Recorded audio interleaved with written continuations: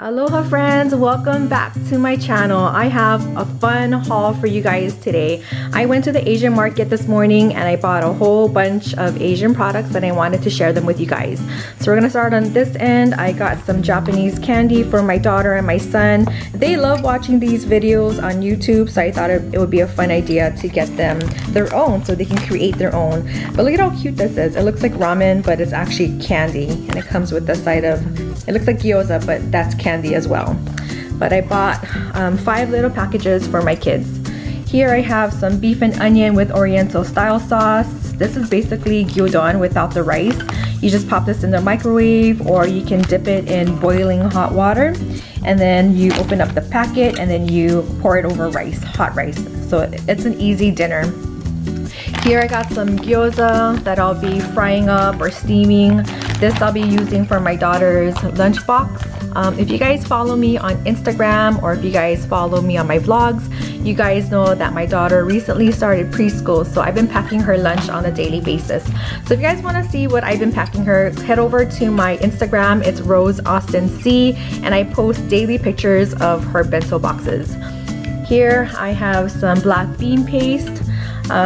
So this is a Korean product. I make this noodle dish called jjajangmyeon or jjajangmyeon. I think that's how you pronounce it, but I saw a recipe on YouTube. It was actually Mommy Tang's recipe, and I've been following it, and the kids love it. So I've been making this a lot. This is actually our second jar. The first one is already gone. So on to the next. I bought some pastry rolls, and these are like nice spongy bread.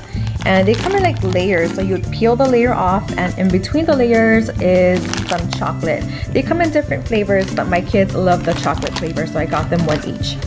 Here I got some bento lunches. This is my lunch later on today. I got the shrimp tempura, and my son is always hungry after school, so I decided to get him a chicken katsu bento. It's like a mini size, but yeah, he is such a growing boy. He's always hungry.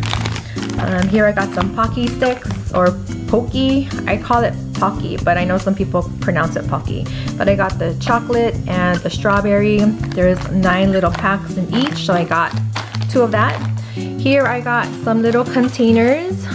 This is what it looks like assembled. So basically I'll be putting salad dressing, ketchup, mayo, mustard, whatever it is. I'll be using these for my either my husband's lunchbox or my daughter's lunchbox. My son doesn't really do lunch or home lunch because his school has a cafeteria, and we just pay for his lunches. Here I got some furikake puff rice cakes. These are actually made in Hawaii. They're such an awesome snack. They're super addictive and very yummy. I got some honey balls, also known as baby ball cookies, but my daughter likes this. I'll be putting this in her snack box when she goes to school.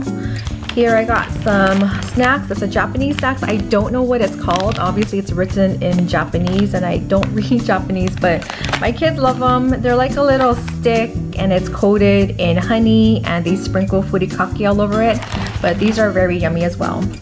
And I got some new gadgets for my daughter's bento boxes. These are rice molds. It's hard to see, but there's a heart. In the middle here is a star, and then like a bear face. But I'll be using this for her bento boxes when she goes to school. And these are little sauce boxes. They're basically what this does, but for my daughter, I think it's so cute if I put this in her bento box, because obviously look at how cute that is. But I'll be putting salad dressing in here, ketchup, mayo, or whatever she wants, or whatever she has in her bento box that day. I got some cutters, so I'll be using this for fruits, cutting up fruits or like meats, luncheon meats, or fish cake like kamaboku, and putting this into my daughter's box or bento box. I got a new little container, but I like this because it actually twists on and off, so the food stays nice and secure without spilling. But uh-oh, hold on guys.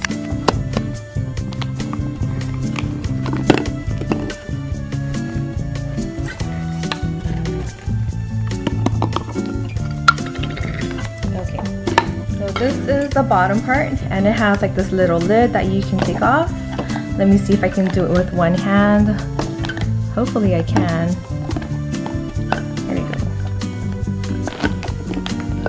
So I can put soups in here. I can put like miso soup or like Filipino soups, like some chicken tinola. And then this is awesome because it comes with the lid. Sorry guys, I'm doing this with one hand. Anyways, you get the idea. You can put the lid on, and then this top part will twist on so it seals it without it spilling over. And in here I can put like her rice, or if I pack her chowder, I can put crackers in here, or like pieces of bread that she can dip her chowder in. And then you put this on, seal it, and then the top lid goes on, you seal it. So everything is compact and safe without, you know, spill proof basically.